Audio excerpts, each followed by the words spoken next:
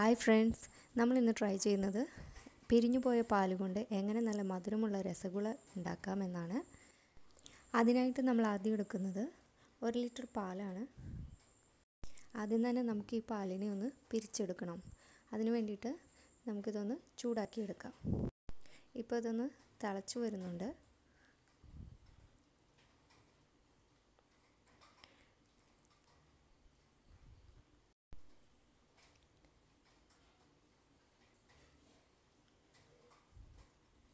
ഇനി തിളച്ച് വരുന്ന പാലിലേക്ക് നമുക്ക് പിരിക്കുവാൻ വേണ്ടിയിട്ട് ഒരു 4 ടീസ്പൂൺ വിനാഗിരി ഒഴിച്ചു കൊടുക്കാം. അതല്ലെങ്കിൽ ചെറുനാരങ്ങ നീരുണ്ടെങ്കിൽ അതൊഴിച്ച് കൊടുത്താലും മതി. ഞാനിവിടെ 4 ടീസ്പൂൺ വിനാഗിരിയിൽ 1 ഗ്ലാസ് വെള്ളം ആഡ് ചെയ്തിട്ടാണ് ഒഴിച്ചു കൊടുത്തിരിക്കുന്നത്. ഇനി നമുക്ക് നന്നായി ഒന്ന് ഇളക്കി കൊടുക്കാം.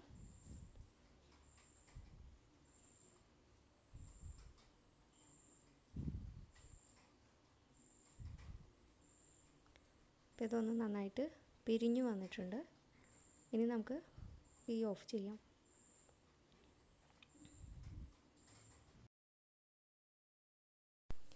ഇനി നമുക്ക് ഈ പാലൊന്ന് നന്നായിട്ട് അരിച്ചെടുക്കാം.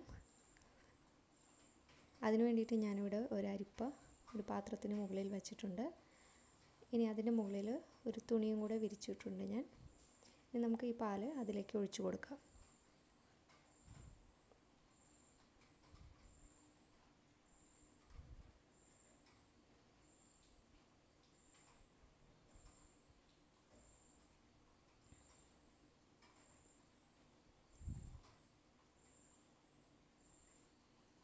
ഇപ്പോൾ നമ്മുടെ പിരിഞ്ഞ പോർഷൻ മാത്രം തുണിയിൽ കിട്ടിയിട്ടുണ്ട്. ഇനി നമുക്കിതൊന്ന് കെട്ടിവെച്ച് 1 മണിക്കൂർ റെസ്റ്റ് ചെയ്യാനായിട്ട് വയ്ക്കാം.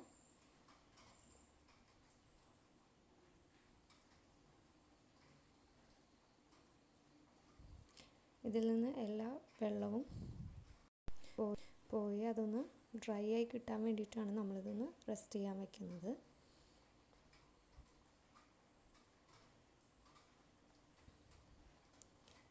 ഒരു മണിക്കൂറായിട്ടുണ്ട്. നമുക്കിതൊന്ന് തുറന്ന് നോക്കാം. നല്ല ഡ്രൈ ആയിട്ടാണ് നമുക്ക് കിട്ടിയിരിക്കുന്നത്. തിക്നെസ് കൂടുതലാണെന്നുണ്ടെങ്കിൽ നമുക്കൊന്ന് മിക്സിയിലിട്ട് ജസ്റ്റ് ഒന്ന് അടിച്ച ശേഷം ഇതൊന്ന് കുഴച്ചെടുക്കാവുന്നതാണ്.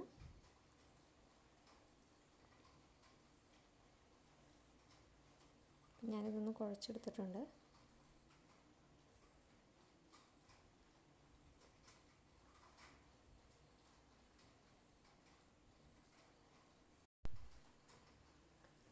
ഇനി നമുക്ക് ഈ പോർഷൻ കൊണ്ടാണ് നമ്മൾ രസഗുള ഉണ്ടാക്കുന്നത്. കണ്ടോ, ലംസ് ഒന്നുമില്ല. ഇതിൽ നല്ല സോഫ്റ്റായിട്ട് കിട്ടിയിട്ടുണ്ട്. ഞാനത് നന്നായിട്ട് കുഴച്ചെടുത്തിട്ട് ചെറിയ ചെറിയ ഉരുളകളാക്കി മുറിച്ചെടുക്കാം നമുക്ക്.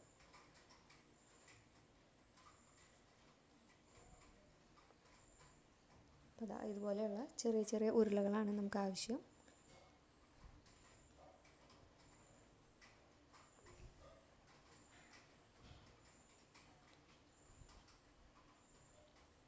ഇനി നമുക്ക് രസഗുള ഉണ്ടാക്കാനായിട്ട് ആവശ്യമുള്ളത് 1 കപ്പ് പഞ്ചസാരയാണ്. ഞാനിവിടെ 1 കപ്പ് പഞ്ചസാര ഒരു പാനിലേക്ക് അതിലേക്ക് ഒരു 3 കപ്പ് വെള്ളം ഒഴിച്ചു കൊടുക്കുന്നുണ്ട്.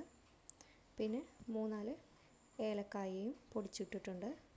ഇനി ഇത് നമുക്കൊന്ന് നന്നായി തിളച്ച് കിട്ടണം. അപ്പോൾ അതാ നമ്മുടെ ഷുഗർ സിറപ്പ് നന്നായിട്ടൊന്ന് തിളച്ച് വരുന്നുണ്ട്.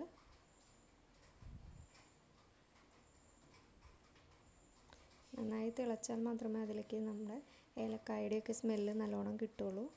അപ്പോൾ തിളച്ച് വന്ന ശേഷം നമുക്കതിലേക്ക് ഓരോ ഉരുളകളായിട്ട് ഇട്ട് കൊടുക്കാം. ഇനി ഇത് നമുക്ക് ഒരു 7 മിനിറ്റ് ഹൈ ഫ്ലെയിമിലും ഒരു 5 മിനിറ്റ് മീഡിയം ഫ്ലെയിമിലും ഇട്ട് നന്നായി ഒന്ന് വേവിച്ചെടുക്കാം.